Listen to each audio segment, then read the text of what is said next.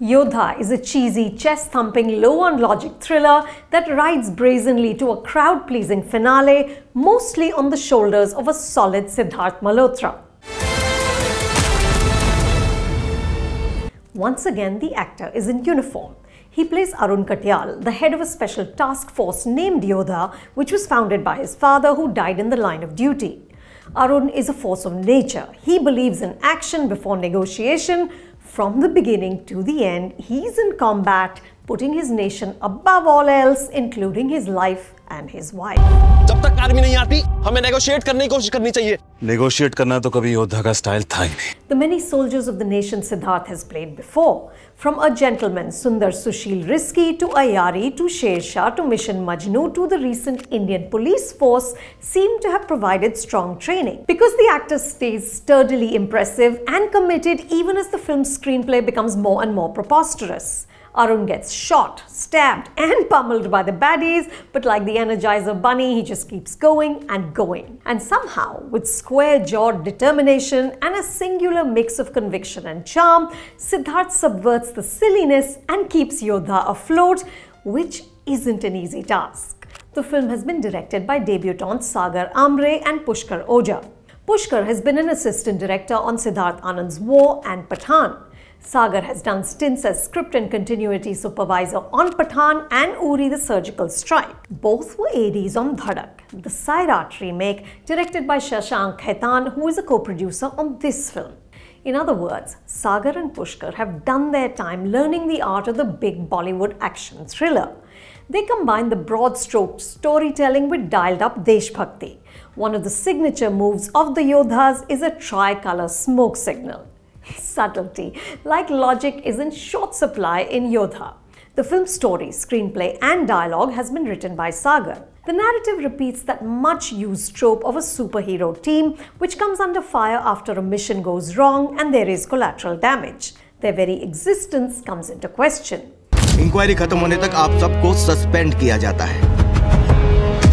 You've seen versions of this in the Avengers franchise, the Mission Impossible franchise and the animation film The Incredibles. Sagar combines this with that other much-used trope of a man whose life falls apart because somehow, willingly or unwillingly, his actions lead to tragedy and public failure. But then he gets another opportunity to redeem himself and he gives it everything. This was the spine of Joseph Conrad's iconic novel Lord Jim, and since then has been reworked in several films including Yash Chopra's Kala Patthar and Chak De India. Despite these beats being familiar, Sagar and Pushkar managed to create some suspense, especially in the first half. Their heart revels in action and thrills, the building of tension. Will Arun be able to save the day or has he gone rogue? How best to utilize the confined spaces of an aircraft? Action directors Sunil Rodriguez and Craig McRae, who has earlier worked on Mad Max Fury Road, Jawan and Pathan, make good use of the aisles, the cargo area and even the bathroom, in which Arun and a burly opponent go at each other. The size of that bathroom made me wish that this fictitious airline was real. Because most airplane loos are like Munna Bhai's hostel room in medical college, so tiny that Circuit remarks, "Bhai, ye room to shuru hote hi khatam ho gaya." It's not just aircraft loos. Sagar and Pushkar's portrayal of the optics of peace between India and Pakistan, how an elite task force functions, how a hijack unfolds, even how plane machinery operates, is only loosely tethered to reality. Which is fine, because we're here for a popcorn entertainer and not for a lesson on aeronautics or geopolitics.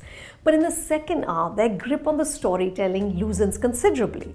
One big twist borders on unintentional comedy. It doesn't help that Sagar and Pushkar seem to be only marginally interested in the supporting characters. The women barely even qualify as cherry on the cake. Even though Rashi Khanna as Priyamvada is given a high-powered job, she's secretary to the PMO, she's mostly just widening her eyes at Arun's death-defying stunts or swooning over his romantic gestures. And I must pause here to make an official plea, which I have made before. Can directors please stop using Shah Rukh Khan and DDLJ as shorthand for love? It's going to be 30 years next year. Let's give it a rest and think of newer ways to portray chemistry between lovers. Priya and Arun are both cogs in the political system, sometimes on opposing sides. This could have made for some crackling Mr. and Mrs. Smith style intrigue, but the directors choose to sidestep it. Though Priya's collection of saris, costume designed by Thea Tekchandani, is pretty impressive. Disha Patani as an air hostess has the juicier role, but is saddled with some ridiculous lines. And her acting skills still haven't caught up with her sexiness. There's also Arun's mother in a wheelchair, who, if I'm not wrong, doesn't have a single line. She's just wheeled in and out when directors need to raise the emotional stakes. The bad guys are as badly written. Most of them are generic Muslim terrorists or Pakistani soldiers gone rogue, and yes, they say Janab a lot. Bollywood really needs a better class of criminal. Usually, hijack dramas have at least one or two memorable passengers, so we can stay invested in whether they live or die. But here they mostly remain types with minimal personality, and the CGI is as hit and miss as the writing. But despite these sizable bumps, Sagar and Pushkar keep the wheels moving fast enough for Yodha to stay watchable, even if at times our eyes are widening like Rashi's in sheer disbelief at what is happening on screen. And the directors do establish Sidharth Malhotra as a bona fide action hero. I'm excited to see the next installment of Yodha's Save the World, or at least save the subcontinent. You can watch Yodha at a theatre near you. दोस्तों, ये वैसा course नहीं है जहां पर आपको लगेगा कि एक टीचर आपको बिठाकर ज्ञान दे रहा है। ये वैसा कोर्स है जहां आपको लगेगा कि आपके कॉलेज की कैंटीन में एक सीनियर स्टूडेंट जो इस कैंपस में ज्यादा समय बिता चुका है, आपको हल्के फुल्के तरीके से कुछ समझा रहा है। बड़ा मजा आएगा इस कोर्स में। आप हमें ज्वाइन कीजिए FC क्लासरूम के स्क्रीन राइटिंग मास्टर क्लास के लिए। See you there.